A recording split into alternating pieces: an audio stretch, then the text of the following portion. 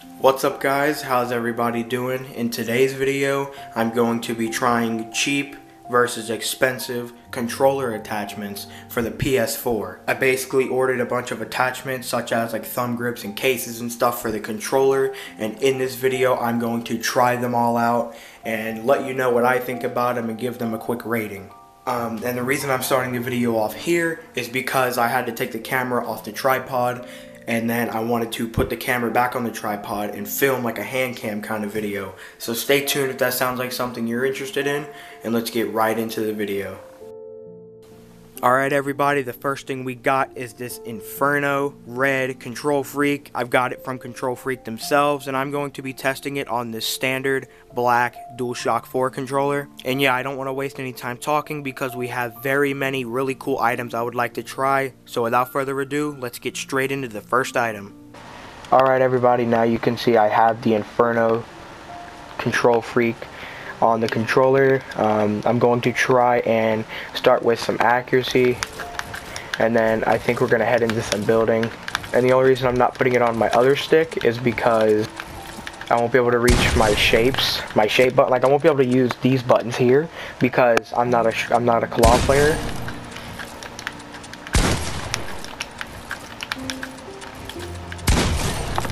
With this Control Freak, it's so much easier to just edit. Like, I've noticed that on the off-brand like thumb grips, it's so much harder to click in your edit button, but with the Control Freak I can sit here and click edit all day. Like, see, it keeps working.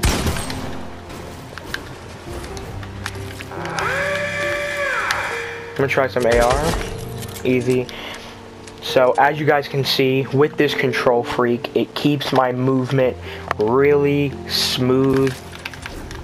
Like, I'm gonna kill one last little bot here for you guys, but it keeps my movement really smooth. So I'm definitely gonna give a thumbs up to the Control Freak. If you guys think about buying the Inferno Control Freak, you should definitely go ahead and do it. Now we're gonna move on to the building and cranking part of this video. I'm loading up this map now, and I'm going to try and, you know, just kind of run around and build a little and see what happens. Hopefully it keeps my movement really nice because, you know, who doesn't want nice movement? Yep, and like I said, I can edit really well.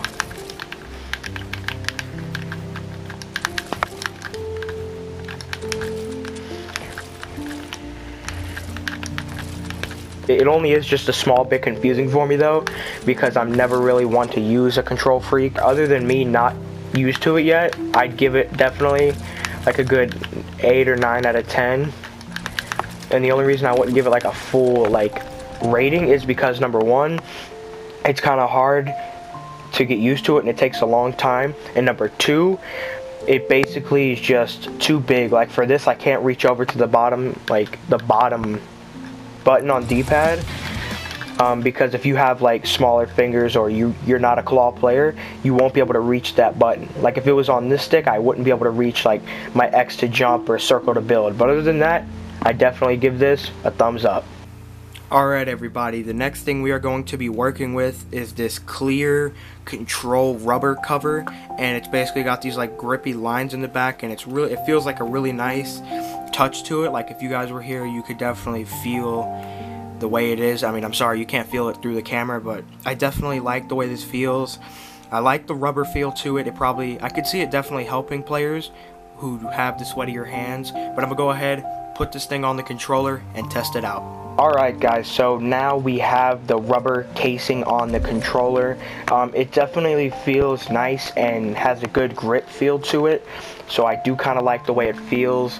But one thing I'm noticing right now, right off the bat, is the way you run. Like, it kind of gets clipped onto the edge. Like, when I run, I'll show you guys, it gets like clipped onto the edge of the case, and it makes your movement a lot slower. Like, the way I'm running right now, I can definitely tell that it's harder because like your movement gets kind of slowed down by the rubber on the outside of the stick. Another problem is being able to reach up on top of each button is kind of harder, because unlike this side where they cut it all out for the buttons, on this side they kept it flat in the middle, so they didn't cut the entire thing out, so it kind of makes it a little difficult to reach everything, and it only just feels like a little too like flimsy almost. Like right there, I couldn't like it's almost just like the grip is moving almost. Like while I'm playing and I move like a certain direction, you see how up here it's already starting to like group together and fall off. So if you make like really big movements with your hands when you're playing, and it makes you pick the grip up, and then it will fall off the controller, you know? Like if you're tight with it and you pull it up, it's gonna come off the buttons like it's doing now. So you guys make sure you want to be careful of that if you buy one of these. I actually don't have any links to buy these, but I did get this one at Five Below because in the title you can see that it's cheap. Like it's cheap versus expensive. So, but yeah, overall for the accuracy portion, I do kind of like this, but I don't like how it's super large. Like it's definitely like a large feel, and if you put too big of a movement, then it will start to come off. But now we are going to head over to the building and editing section of this, and we're going to try to hit up some cranking, and I'll let you know what I think about it. Alright, so now I am going to build a little. Yeah, it's definitely like the same kind of problem. How the buttons are kind of harder to press, and the stick, like, see, my movement is kind of bad for editing and for looking and moving.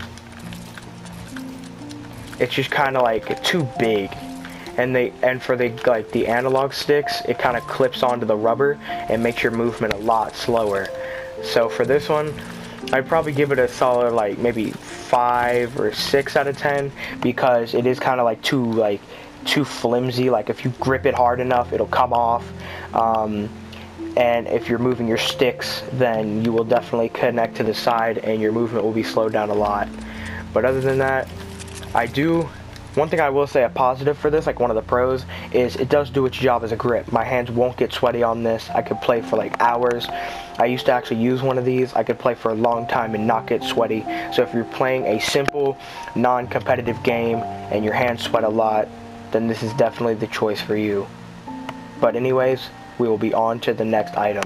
One thing I do want to quickly say is when you take that rubber thing off your controller, it does leave a really like sticky and grippy feel to your controller, which is awesome. So when you take it off, it does kind of leave a sticky, like very nice to hold feeling. But our next item are going to be these thumb grips. Now don't get them confused with the Control Freak, which is actually sitting here on my desk. Don't get it confused with these. This one is like a Control Freak. It's like extended upwards, has that design on it. These are like shorter, they just wrap around the stick instead of getting attached to it, and they're convex kind of look to them, like they have a small bit of like concave in the middle, but for the most part they kind of pop out and they have that dotted look to it for extra grip. But we're going to try it out now. I'm still in the cranking map, but I'm going to head over to the accuracy course, get some accuracy in, and then go see how I like it when it comes to building and editing. Alright everybody, I'm in this map once again. I've got the grips on the controller.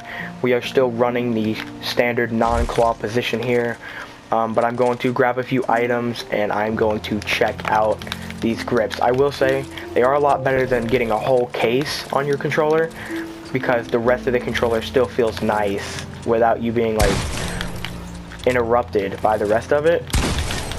But one thing I will say is that I personally, now this isn't for everybody, but me personally, I'm not a fan of the dotted feeling, and since these ones aren't that strong of a grip, if your fingers slide off and rub across the bumps, it could get really annoying. So as far as the bumps and stuff is concerned, I'm kind of not that big of a fan. I'd rather it be like a concave, super grippy Inferno feel to it, just like the Control Freak. But this one isn't, so it's kind of not my #1 choice. So if you can spend a little bit of extra money and go out and get yourself one of these, the Control Freak, I definitely suggest that you do, considering the grip is way stronger, and I really do like the Inferno feel. But with that being said, we're going to head over to the cranking simulator map, and we're going to build a little bit, throw down some edits, and I will let you guys know what I think of this move. I don't know why I just said move. I'm going to let you know what I think about these controller grips. Alright, so we're going to get to building real quick. One thing I am noticing right now is, just like I said beforehand, the editing feel, like how it, when you edit, it like pokes up. And you can't really like click your edit button as easy. That's one thing I don't really like, because it does wrap around. It's rubber. It's literally rubber wrapped around your stick. Unlike this, unlike the Control Freak, the bottom is what grabs your controller, and then the top is what you hold. For these, it's just a straight rubber that wraps around your stick. So you could probably definitely see where that gets annoying. And the rubber isn't as strong, so you're kind of always slipping off and getting messed up by the dots that are on there, because like me personally, I'm not really a big fan of those. But as far as I go for an average, I would give it another thumbs up. I definitely think these are a little less than the Control Freak. I'd give them a good like maybe 6 or 7 out of 10, only because the grip isn't that strong, and I'm not very fond of the dots here. But overall, I definitely do like these. If you're trying to save some money and you don't really want to go out and buy a Control Freak, then these are definitely the wave. Alright everybody, the next thing I have here is this strike pack. It's basically this like pack here that plugs into the back of your controller, goes in, and you use it for paddles. As you can see, I got one paddle here and one paddle here, so that way you don't have to take your fingers off the sticks. You can always just kind of jump around and build and crouch, whatever you want to bind them to, in order to get the best experience for gaming. So anyways, let's go ahead, head to the accuracy course and test this thing out. Alright everybody, as you guys can see, I have the right one bound to X, and I have the left one bound to circle, my build mode. And if you want, you can either, the way these buttons start off is they start off as left and right. So what you can do is you can either go into your settings here and change your binds over to like left and right to be whatever you want, or if you just go on the back, you'll see these buttons here. If you hold this button and press whatever button on this side, then you'll make that paddle what button you press. Like if I hold the right button on the back, like back here, if I hold that button and I press X, then jump is the button. But if I hold the left button, like real quick, I'll show you, I'll bind it to triangle. Now when I press the left stick, it pulls out my pickaxe. I'll show you real quick. I'll go grab this AUG. If I pull it, if I do press the button, now my pickaxe comes out. So if I hold the button here, I'm going to hold the button, and then I'm going to press circle, and then this button's bound to circle. So that's basically how you bind the buttons. I'm now going to get into the accuracy portion of this.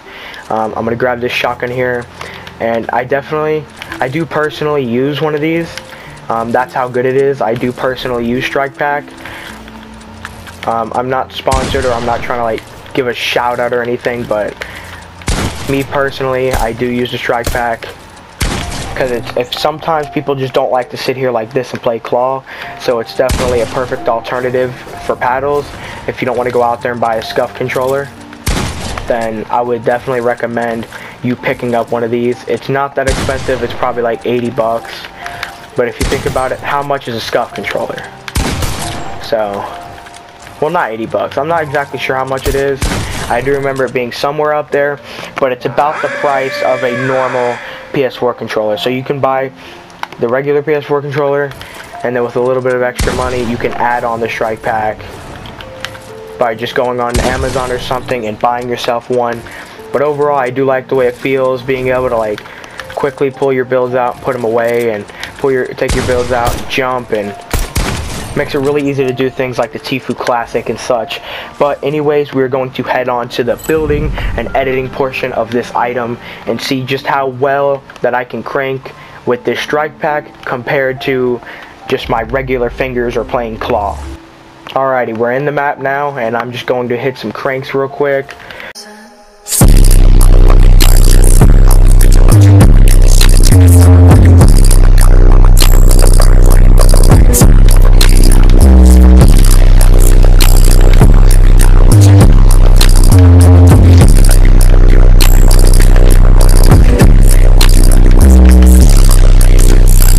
yes, overall, I do think the strike pack is definitely a very, very nice thing to buy if you guys do have that little bit of extra money, but you don't want to go out there and spend all your money on a control scuff kind of thing, like a scuff controller.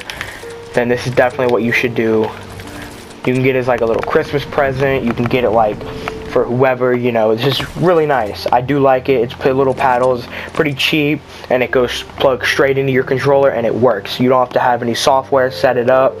You plug it straight in and it works, both PC and PS4. And for all those Xbox fans out there, you have one as well. Just search up Xbox Control Freak, or not Control Freak. I keep thinking of Control Freak because I already used it in this video, but if you guys want, you can look up Xbox Strike Pack, get one, PS4 Strike Pack, PC, whatever you want, and there it is. However, real quick, I just want to mention that personally, I do use this kind of setup here. Like, you can combine any of these items. Like, you want to add the Control Freak to the Strike Pack and then use it, that works as well. And then maybe like for your second stick, you can put one of the like off-brand ones. If you don't want to buy two, you can maybe put this one or the gray one on this stick and play like that. But with all that being said, we are going to be on to the next item. Alright everybody, the next item I want to present are these glasses. They're not necessarily gamer glasses, but they are these really nice high-dollar Oakley glasses, and you can really use them for whatever you want. You can use them for like the sunlight, you can use them for like protection. You can also be like me and use it for gaming. So this next thing we're going to be testing out is more on the expensive side. It was about $250, and it was about $250 if you'd rather hear it that way. So basically, these are going to protect you if you want to sit there like me and play video games all day. If you're in a scrim, playground, creative, pub match even, and your eyes start to get real tired and painful really easily, you can go ahead, chuck these on, and you will have a way better time playing the video game. But with that, let's get straight on to the test.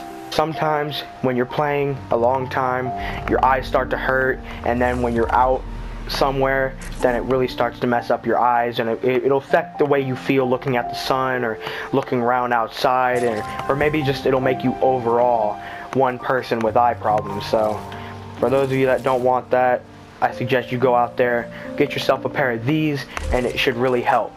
Plus, most of the gamer glasses are a lot more expensive than this.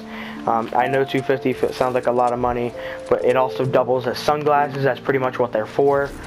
You know, they're sunglasses, alright, but you can use them for gaming as well.